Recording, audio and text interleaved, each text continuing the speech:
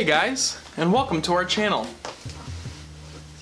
Today I wanted to introduce you to my brand new project called Create Daily.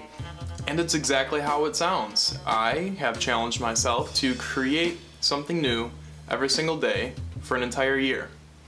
It can be anything from photography, vector illustration, food photography, sketches of people and things and products, doodles, cinematic video, just regular videos, shooting some videos and stuff about videos.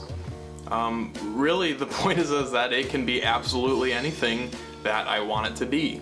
So yeah, I just want to create that thing, whatever it is, and then hit post on Instagram and put it on my website and let the whole world see it. Because so often when I would create, I would get a little bit self-conscious about my work, and I would maybe muster up enough strength to just post it to Snapchat.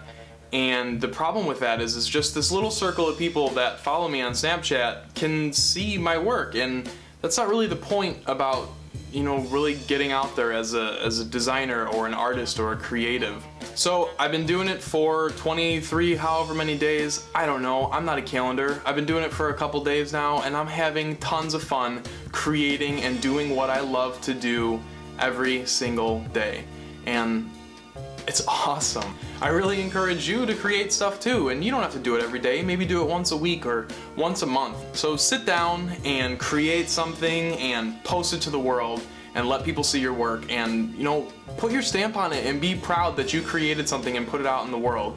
And who cares if it's good, bad, or otherwise? At least you created something and people saw it.